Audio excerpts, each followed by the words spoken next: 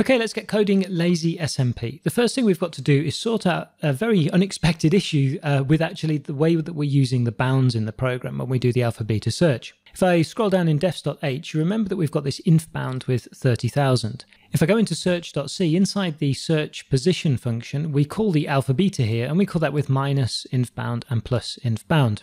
Now that is okay, but when we go to store hash entry, if you remember in store hash entry, we make this mate correction to the score here. Now there's a slight issue with this. The isMate is this infinite bound minus the maximum depth. The problem that we're going to have is when we come to store this with LazySMP, if you remember from the last video, what we need to do with the score is take the score and then add the inf bound onto it because we need to make the score a positive number. However, through this code here, what could actually happen is if we've sent in the lower bound is already minus inf, we'll have a score that's actually lower than minus inf, and therefore if we add inf to it, then it's actually still not going to be a positive number, so we need to fix that. So the way we're going to fix that is to make another bound, and I'll call this AB for alpha beta bound, and then we'll make an inf bound of 32,000 and leave AB bound as 30,000. What I'll do then is drop AB bound into here, and now we need to find all the occurrences of inf bound in the program and replace those with AB bound apart from in this file, obviously. Now this is a little bit dodgy, but hopefully it'll be okay. I've tested it a couple of times in advance and it worked out, so hopefully it'll work out now. So I'm going to look for inf bound, and then I'm going to replace with AB bound anywhere I can in the program, but not inside defs. So I'm going to, on VS Code anyway, dismiss that because I don't want to make this replacement. And then what I'd like to do here then is make all of the replacements in the PV table.c and all of the replacements in search.c. And that should then be everything replaced. So if I look at the call of alpha beta here, you can see we're using the AB bound, and also further up, I guess we've got it here. Yep, it looks like it's replaced it everywhere it needed to inside here and also inside PV table as well. I guess everything there has been replaced properly as well. It has, yes. So now that's done, I'd like to jump into PV table and start creating the code that we're going to use to actually merge all of our information together that we're going to save inside the hash table. As a quick reminder from the previous video, what we're going to do is essentially this slide. We're going to write the macro that creates our U64 data, which is here, and then we're going to write 4 macros which actually extract our data for us from this U64 data here. So back into PV table then, I'm going to create a load of space, and I'm going to actually paste these macros in because you don't want to sit there actually looking at me typing all of these out, I imagine, and the code of course is on GitHub as well if you just want to take it from there. So the first macro we've got is extract the score, so that's take the score and it with the first 16 bits and subtract this inf bound from it, because when we store it we're going to add the inf bound to it. Then we've got the extract of the depth, so we shift it by 16 and with 3f, then the flags, shift by 23 and with 3, and finally the move, which we shift by 25 bits and then cast to an integer, because remember the moves inside the program are an integer, they're not a U64. So those are the 4 macros which are used to extract the data. They are the 4 macros that we talked about in the previous video on the slide here. So to create the data, we'll define this fold data macro where we take in the score, the depth, the flag, the move, and then we add the inf bound to the score, we shift the depth, we shift the flag, we shift the move, and we also take care to cast the move into a U64 as well, because we're going to go beyond the number of bits there are in a normal integer. Now, before we actually start implementing this in the hash table, what I'd like to do is write some test functions, which we can throw away later, but just to make a small test that this code here is working as we expect. So I'm going to define a new function and just call this data check. And like I said, we're going to throw this away, so don't worry too much about this. We'll send a move into this. It should technically be a const int move. Let me do that then, const int move. And then we'll define 3 random variables here. So I'm going to say depth is equal to, and we can take rand, and then we need to modulo that with the max depth. And then I'm going to copy this down a couple of times. So we'll do flag here, and the flag can be that moduloed with 3. And then we want to do score here, and the score can be moduloed and with our AB bound. What I'd like to do then is actually create our folded data. So I'm going to call this data here. So say U64 is data is equal to fold data, and then we'll send in our score, depth, flag, and move. Now we'll write a couple of printfs so we can print this information to the console. So I'll call this check. So we want the move, which is a string. Then we want the depth, which is an integer, and then I'll copy that a couple of times because we've also got the flag, FL, I'll put, and the score, which is SC, that's also an integer.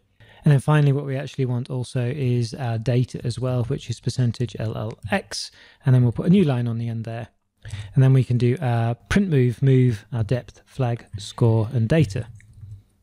So when we run this function, we will literally print the values to the console that we've managed to create here, and also the data that we've created. What I then want to do is actually check that when we use the extraction here from the data that we've folded, that we get the same information back out. So I actually change this to orig, and then I'll leave this one as check. So what we want here is the move and everything pretty much as it was before. We don't need the data on the end here because that's no longer necessary. But now we need to use our macros actually for the extraction here. So here we want print move, and then we want the extract move, and that will then take in our data.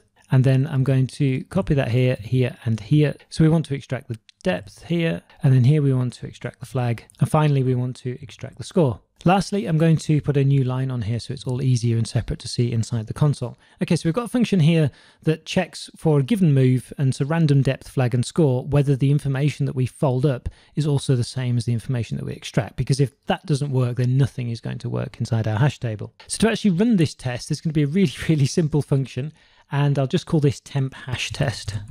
What we'll take in is we'll take in an FEN, so we'll just say car FEN, so it'll be an FEN position. And then what we're going to do is create ourselves a board, so we'll say sboard, and I'll be very lazy and just call this B. And what we want to do then is actually pass the FEN string, so we'll do B and the FEN, or have I got that the right way around? No, it's FEN and then B. And now a little bit of laziness, I'm actually going to jump into perf here, and we've got this loop here which goes through all of the moves, and that's what I want to do. I want to loop through all of the moves in the position. So I'll take that code from perf, generate all of the moves. Instead of pos, it's actually B. Our move num here, list count move num, that's B. What we don't need to do is run perf here, and what we do need to do though is take the move here and replace that with a B here. And what I want to do after I've taken the move is actually then run our data check, and I want to run our data check then with the move in question. So if we run this temp hash test function with an FEN, what it'll do is loop through all of the legal moves in the position, and for each one of those moves, it'll pass it into data check, get a random depth, flag, and score, create the data that we'll want to store in the hash table, and just check that it's able to get the same information out as came in. And then we know that at least the macros are set up and working correctly, because if they're not, then we're going to have a lot of chaos later on.